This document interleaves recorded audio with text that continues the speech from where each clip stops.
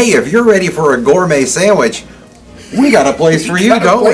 It's called Gourmet Sandwich. Well, by the way, Brad, before you get carried away too far, today's episode of Whine and Dine is brought to you by Call Arnold, Arnold's Alibis. He will give you documentation that you were not there, you were somewhere else.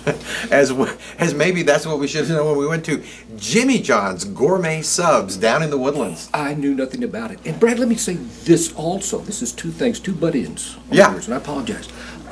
I don't think Brad researches a place before we go there. We find it. I don't do a lot of research on anything in my life, Mark. I want to know what the common person witnesses when they walk into a place. That's why I don't do any research at all. Well, we looked it up on the internet. It said Jimmy John's Gourmet Subs, and I'm thinking to myself, this is going to be great. We're going to go to a place where we've got a wide selection of different meats or hot sandwiches or salads or a big old-fashioned deli, but a gourmet version. It was That's what I was thinking. Not normal sandwiches, they were gourmets. They were gourmets.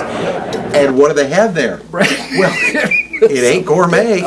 Disappointment. You know, in real small type, right up the corner on their menu, it says, okay, our sandwiches are not really gourmet. And that's the most accurate thing about this place. Really, and when you go in, the menu is on the wall. It's this, all this print is on the wall, and you're supposed to stand there and order stuff. It looks like there's all sorts of sandwiches there, but all they've got there, you really want to boil it down, they've got cold, sliced meat sandwiches on a very average plain white bread. Bread, it's very thick bread, it's white, and that's it. You know, I ordered the number 9, which is an Italian nightclub, and I assumed that an Italian sandwich is going to be toasted or something like that. Yeah, but and a little pizzazz to it. You know what happens when you assume, Brad? Yeah. Man, it was one cold thing I could have got at Kroger's. Well, you know, they've got sliced ham, they've got sliced turkey, they've got sliced roast beef. That's pretty much it. They make up a whole bunch of names, but, you know, all you got to have is a meat slicer and a roll of bread, and, you know, you're pretty much on your way to having a sub shop. One other thing, this place the architecture is unbelievable. It is narrow. When you go to order, you've got to get out of the way when somebody walks by to go to a booth, which is about this wide. It's like one of those shotgun houses, you know. It's really long, but it's really narrow. Yeah. That's what she said. And anyway, this place, and they've got the design of it. I did like the design. They've got some snappy sayings on the wall. It's got kind of a nostalgic look on it. Mm-hmm. It's got the open cook's aisle where you can watch them make your sandwich. You know, that part is great. There's just no variety there. There's no choices there. If you want a cold meat sandwich and you happen to be in the neighborhood, hey, go on in.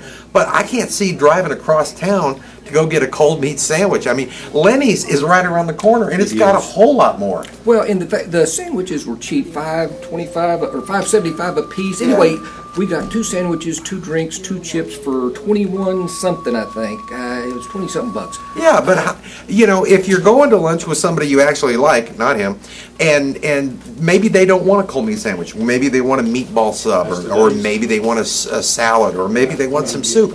You know, you got no options here, Mark. You don't. I don't understand it, but see, now that I've been there, I can't recommend this place. Well, you know, I would like to recommend it, and you know, their headquarters is in Champaign, Illinois, which is the alma mater of the University of Illinois, Osceola.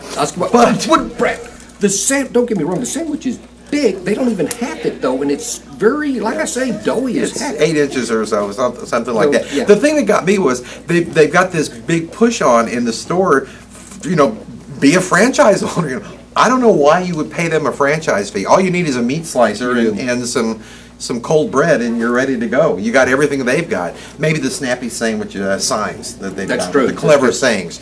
Those don't come cheap, Mark. They don't come cheap. They don't give them away. Hey, I'm Brad Meyer, restaurant critic for Houston Community Newspapers. Mark Hayter, columnist for the Courier and the Villager. I give it a thumbs down, but I really wish them well, Brad. Don't get me wrong. Well, you're very cruel and heartless, Mark. Next time we're going somewhere else again, Brad. That's what we're going to do. Yeah, that place. What he just said.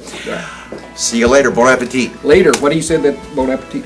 Brad, do you think we put him too far on this? I don't think I did. I think you did. You were mean. Jason, okay. hey, guy.